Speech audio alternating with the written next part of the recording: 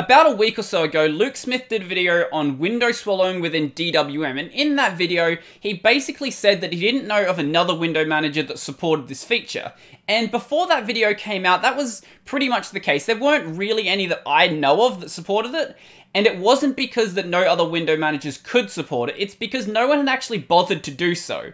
But it turns out that a lot of window managers, BSPWM being one in particular, have really powerful scripting interfaces, and there's really no reason why you couldn't implement this feature. And because Luke used to use BSPWM, whenever he says anything positive about DWM and about how it can do something that other window managers can't, the BSPWM guys get really annoyed by this, and they go and try to one-up him. So now there is about 5 or 6 different implementations of window swallowing for BSPWM, and we're going to have a look at one of them today. Now, if you haven't seen Luke's video, or you've never used DWM before, you might not even know what window swallowing is, because I don't think outside of a DWM context, it's actually been given a proper name. So window swallowing works perfectly fine, but if you try to find any information about window swallowing, it'll just always keep bringing you back to DWM, because I'm pretty sure that window manager is the one that has popularized it. So anyway, let's say we wanted to do something like open up an image. So let's just open it up in SXIV, and let's open up this one right here. So as we can see, we've got our GUI window off to the right, and then we've got this terminal window sitting here, not really doing much. So this window here is tied to this window, and this window is tied to this window. Now, what I mean by this is we can't actually write any commands in here and have them do anything until this window closes here. And if we close this window here, it'll actually close the GUI window as well. So if I just quit out of this, as you'll see, we lost both of the windows rather than just losing the terminal.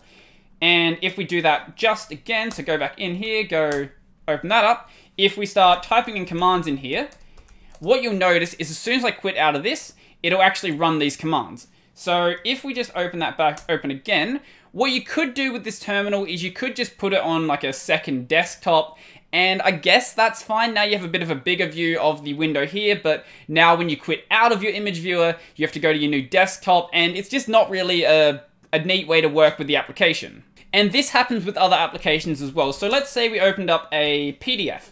So if I open up this PDF here, as you'll see, we've got this completely useless terminal window off to the left here, and then we've got our GUI window off to the right.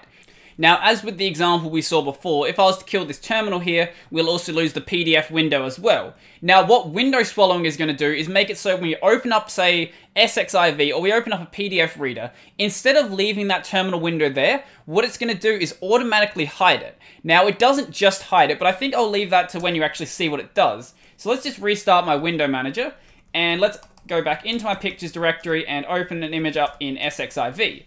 Now, as you can see, as I said, it's replaced the terminal window with the SXIV window, so I can open up a new terminal here, and this terminal will be just a regular old terminal. But let's say we wanted to get the terminal back that was hidden by the SXIV window. Well, all we have to do now is just quit out of this application, and the terminal is now back. And it's not just the case with something like SXIV, so let's just open that back up, and open up another one over here. Let's go open up another PDF. So let's say we open up this one right here, and as you can see, my terminal window has now been replaced by my PDF, or I can open up something in Newsboat. So this can even be done with a web browser, for example. Let's say we just open up, I don't know, this one here. Now my terminal window has been replaced by my web browser.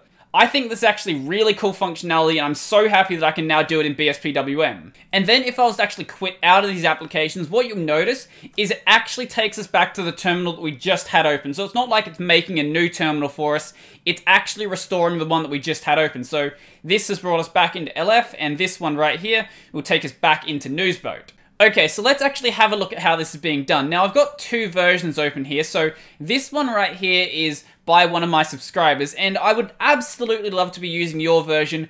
However, I couldn't work out how to actually get it to work. So if you want to let me know, then leave me a comment down below or send me another email about it, but I'm not using your version. I would love to be using it, but as I said, I can't work out how to get it to work, and you've got no documentation yet. So until that happens, I'm going to be using a different version. So I'm going to be using this one right here by a guy called Jopstro, and this one is called BSP Swallow. The link to that will be down below. So this script actually comes in 2 different versions. So we've got the version where you have to basically list out every single window that you want to be swallowed. So if you want to have MPV be swallowed, and you want to have SXIV be swallowed, and you want to have Zethura be swallowed, and you want it to be swallowable by Alacrity and by EuroXVT, but not by Kitty, then this is the version that you'd want to use. But I find this version to be incredibly difficult to maintain for me, and that is because I want every single window to be swallowed except for basically one. So for me, it's much easier to use the second version, and in the second version, you basically maintain a no swallow list. So in that version, every single window will be swallowed except for the ones that you say not to swallow.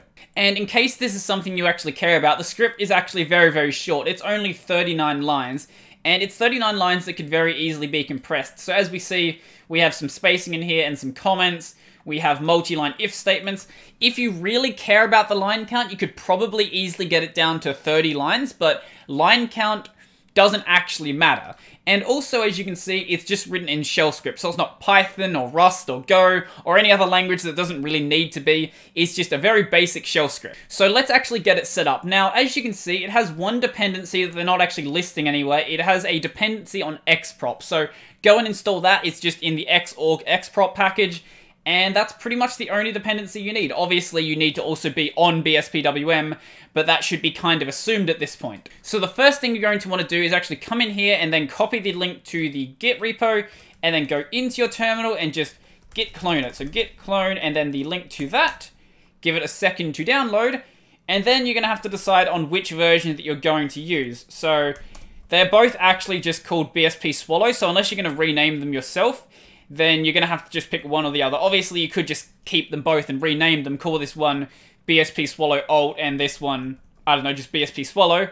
But I'm going to use the BSP Swallow Alternative. Now, as you can see, LF actually highlights things that are executable. So the first thing you're actually going to want to do is actually chmod this. So if I just cd into that directory, and then go into the alternative one, and then just go chmod +X on the BSP Swallow. Now, all I'd have to do from here is just copy it into wherever I keep my scripts. So for me, that'll be in my scripts directory, and I've already got a copy in here, so I'm just not going to bother doing that. But for you, just copy it into wherever you keep your scripts, or wherever you keep your executable files, and then you'll be able to run it just fine. And because I'm using the alternative version, if I don't care about any windows not being swallowed, all I have to do is take this line right here, and then just stick it within my BSPWM config. And as you can see, I've got that line right here. So right here, I've got that. But you might also want to do some configuration. And the way you configure this is actually dead simple. So if you're using the main version, there's two files you're going to care about, the swallow file and the terminals file. Now, the swallow file is basically a list of window classes that you want to be swallowed by a terminal. And then the terminals file is a list of classes of terminals that you want to be swallowed. And if you're using the alternative version, then instead of those files, you're going to care about a file that is just called no swallow. And all of these files just get placed in your .config/BSPWM. So I'll just show you that right now, as you can see right here. So I've got a no swallow file, I've got a swallow file, and a terminals file. You might think my no swallow file is actually empty. It turns out it's actually not. There is one thing in it, so it's just a single blank line. And there's a reason why there's a single blank line in here. So XEV doesn't actually have a window class name. So I'll just delete this file and show you what I mean. So let's just delete this one right here and run XEV. So what you'll see is the entire window gets taken up by that. And if I run xprop on this, what you'll notice is there's one thing missing that isn't missing on other windows. So if I just run that again on Brave, as you can see right here. So Brave has the window manager class Brave-browser. Run that again on XEV, and there's no window manager class over here. It does have a window manager name, so I might modify the script to use the window manager name instead of the class, because some windows, it seems, don't actually have a class name.